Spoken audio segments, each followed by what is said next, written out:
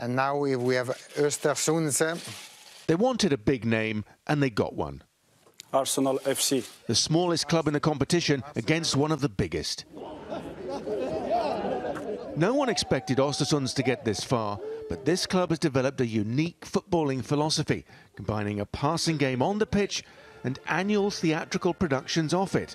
It's built confidence and strengthened the bond between club and community. We're proud of what we've done. We're proud to have been able to create an environment and a team and a club that people are proud of. I think that's the most special thing, actually, with what we've achieved on this journey. 50,000 people live in Ostersunds. You could fit every single one of them in Arsenal Stadium back in London.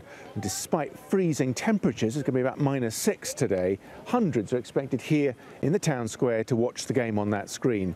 No one wants to miss out on tonight's historic tie.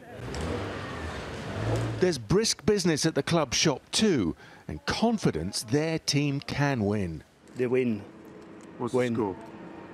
2-1, I think. And then in London next week? Yeah, they win. They win again? 3-1.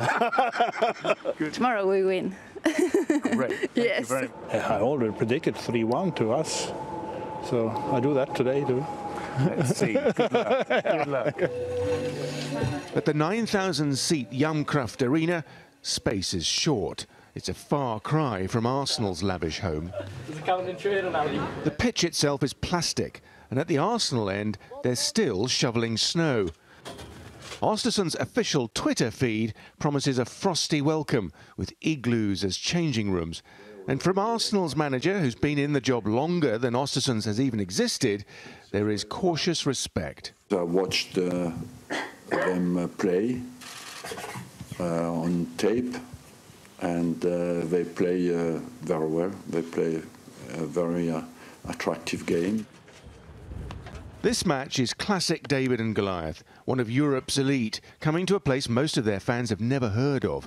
The smart money is on Arsenal, but Ostersunds beat the mighty Galatasaray and Hertha Berlin here.